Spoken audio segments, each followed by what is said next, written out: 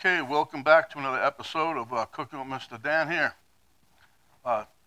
Today we're going to make us, hopefully we're going to make it, the new thing on the YouTube, the internet, everywhere, is this biscuits with two ingredients. It's self-rising flour and some heavy cream. But I'm going to use three. You got a surprise ingredient. You just have to watch. But anyway, let's get to it. I got me some gravy cooking, so we'll make some biscuits and gravy, all right? Okay, here's my gravy I got cooking. Sausage gravy, but I'm going to lower that again. Yeah, I had to run out to the store because I thought I had more stuff than I had, and I wanted to make sure I have enough just in case. Because there's a bunch of different recipes out there for this. It's, as you can see, this is my heavy cream here. I got 1 cup, and I got 2 cups of self-rising flour. So I said to myself, self, let me see if I can do this 2-ingredient one before I start delving into the one with all this buttermilk and all that. Anyway, I'm going to just pour some in here. And we'll just start whisking it up. This is my finished dough hook. I've showed this to you before, yes? See that there? That's what it looks like. It makes, it gets everything off the bottom, and when you're mixing the dough, it makes it real easy. I've used it quite a bit since we got it. But anyway, we're just going to mix this up. It's just these 2 ingredients, and I watched a bunch of those do-it-yourself videos, so I'm doing it myself, see? And if you look at this, really, it's funny, because the consistency right now is like if you took the real, if you had cut the butter in, that's what it would look like right there. So, and the reason they're saying this heavy cream one works because there's already fat mixed in it, like the butter, but not, it's not really butter, but that's why this works so well with just self-rising flour and heavy cream. So I figured if I can master this,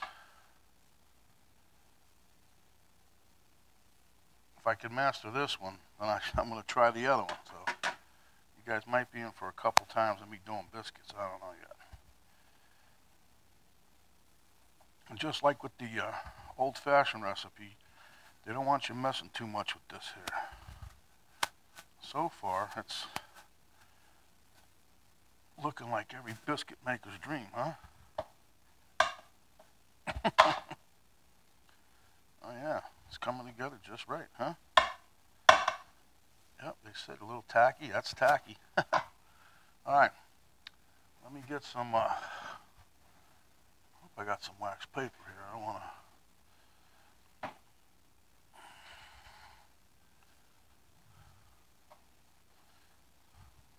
Well, I'm going to use some parchment paper. It's about the same, huh? I just don't want trying to make this as easy as possible on everybody, to include myself. So we'll just slap this down here.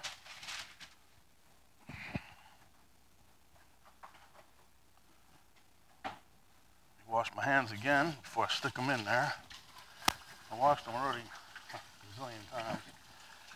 I went to the store, I washed them in the car, I washed them when I got home, washed them right before I started all this again. Okay, so, that being said, and the funny thing is, this is, they didn't say anything about, like when you do the other version, they say everything should be really cold. I didn't do all that cold, but this is cold. Okay, so we're gonna just kind of dump this all out on here. And I got there was a little bit of flour in there, so we're gonna put some more flour.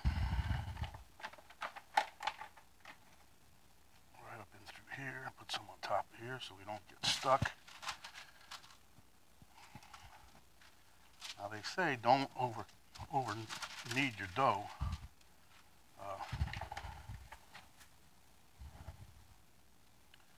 Now you can roll this out. It's coming together pretty nice though. Or you can just mush it with your hand. Because I don't have a biscuit cutting ring, so I'm gonna have to find something to cut these with. I think I have just the thing. I don't know if it's gonna work though.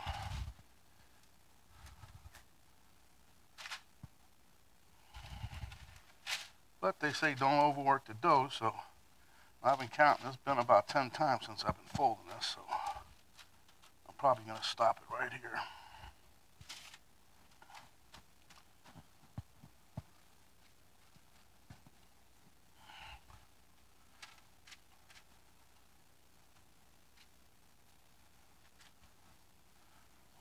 My hands a little bit.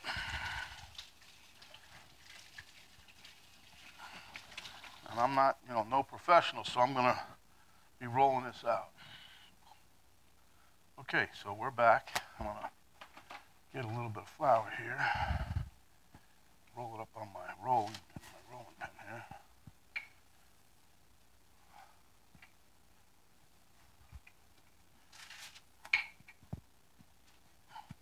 Now, I suspect, you don't have to cut these out with anything. You probably just use a knife or something, but I'm going to try to use some kind of a ring thing. I think that's good. It's about a 1/2 inch is what they say. So that's about a 1/2 inch, I would think, huh? All right, so we got that done. Now we need to find something that we can cut it with, huh? Hey. Let me see. I'm trying to find me a mug or something that's not too, like the handle ain't way up there.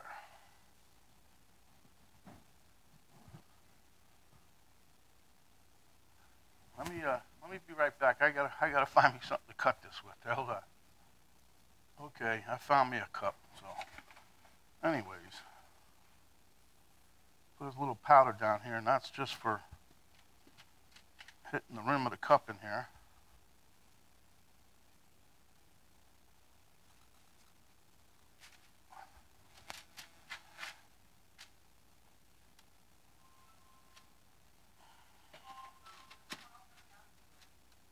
Honey, get this phone in here, please.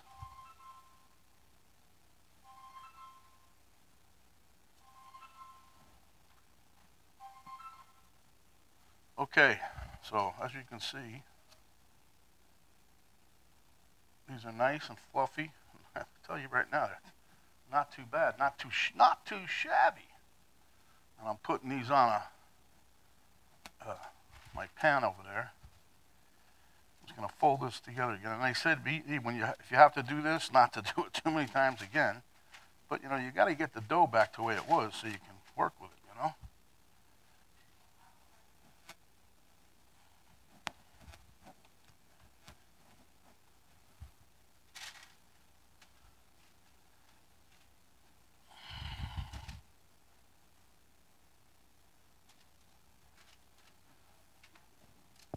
All right, let me roll this out a little bit here.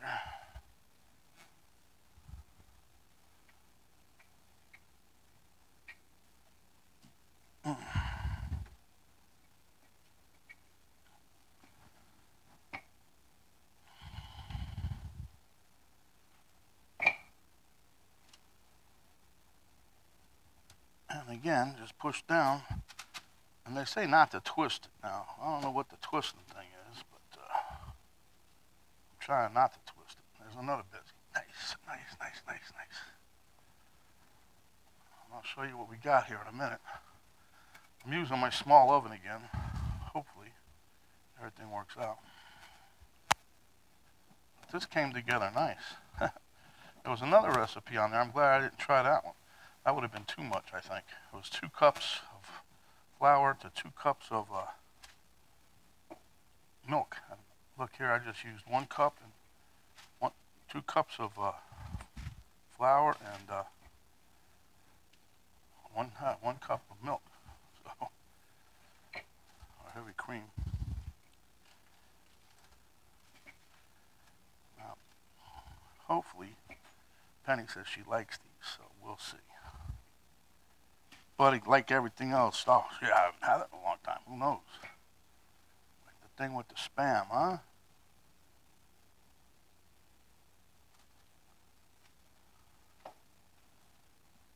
You go to know. Huh? Look at that. There was a small recipe I found on there. The guy swore up and down, you just get 2 of them out of there. I'm like, maybe I might have should have tried that one, huh? 'Cause I'm going to end up with more biscuits than I thought here.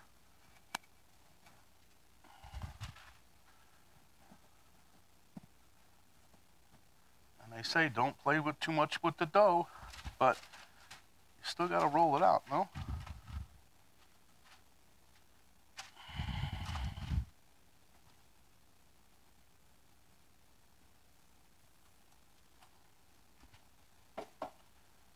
Okay, there it is again. There goes my oven. And I got 1 more to make. I'm going to try to make this one just, I'm not going to be able to hit it with the cup. The cup's too big, I think, so. We'll just form this one out a little bit. And this will be a little taste test one, I guess, huh? So we're going to put this in a 450-degree oven for about 20 minutes or so, and we'll keep an eye on it. I think, though, before I do that, I might beat an egg and just coat everything real light, like. Yep. Okay, that part's done. Okay, so as you can see, this is my my masterpiece for today. And I'm going to push my thumb down in the middle just a little bit, because supposedly if you do that, they'll rise evenly. Otherwise, they're going to like Leaning Tower of Pisa.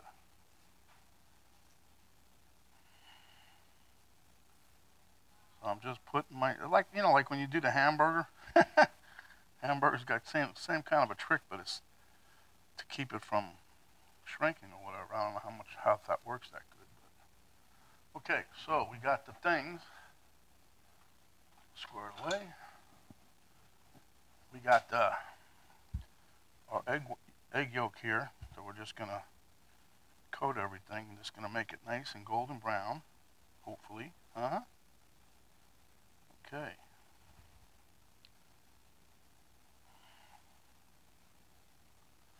Yep. This is it, ladies and germs. This is my, you know, and I don't usually like biscuits, okay, to be honest with you. Somehow, me and biscuits never got along, but I figured, you know, there's a big craze going on. Penny always likes biscuits, so my parents used to like my dad especially liked the sausage biscuit from McDonald's. I figured, how hard could these be to make? Now, it can't be that expensive. I mean, geez, it's a cup of milk, a cup of heavy cream. Now, the heavy cream, that was a little bit heavy on the pocket, too, I gotta say. It was like $5 and something cents for a quart.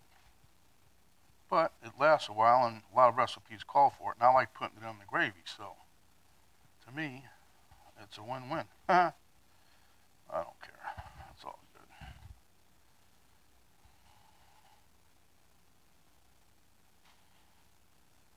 All right, so now I'm going to pop these in the oven. Keep an eye on them. I got the timer set for 20 minutes, but we may not need that 20 minutes. Okay, in the oven she goes. We'll be back. Okay, my friends, there you have it. That egg yolk really did a nice number on the top of these, I'll tell you.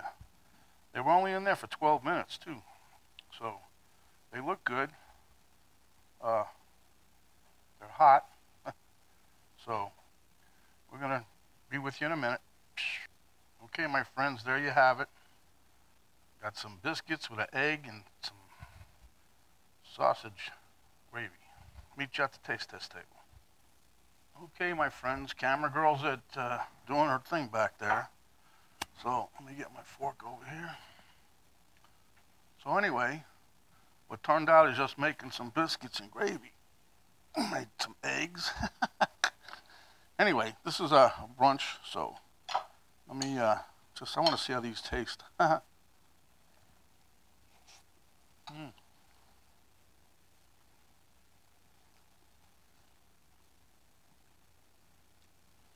I've had biscuits a while back, and I think these turned out pretty good. It took a total of 12 minutes at 450.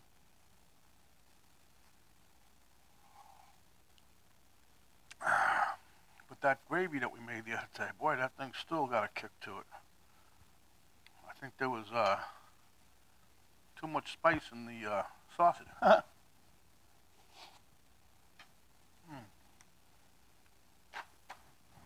But the biscuits turned out nice.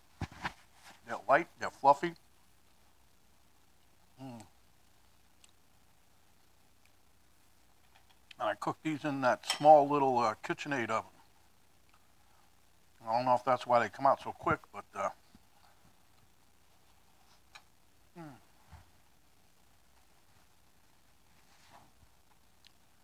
I did hear varying times on these, anywhere from 10 to 20 minutes, cooking time that is, but there were also varying temperatures.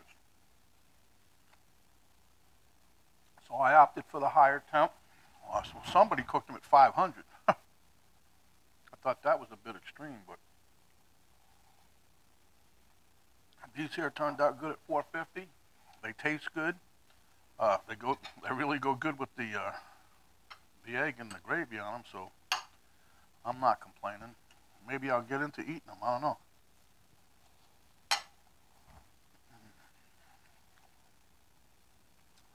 But anyway, my friends, this is where we get down to business.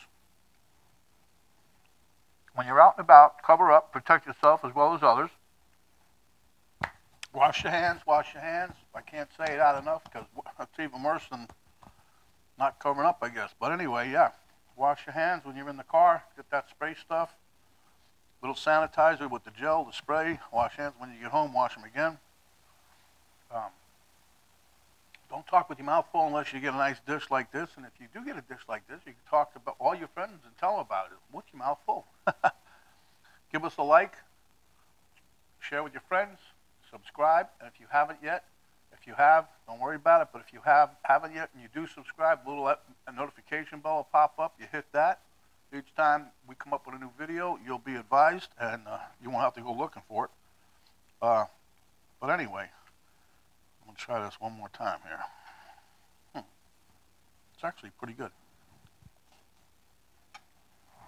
2-ingredient biscuits turned out really well. And my surprise ingredient, I surprised myself and forgot to put it in there. I was going to put a tablespoon of honey in there. I figured that might be good. So I'll do that with the next batch. But anyway, my friends, here's Mr. Dan saying stay hungry.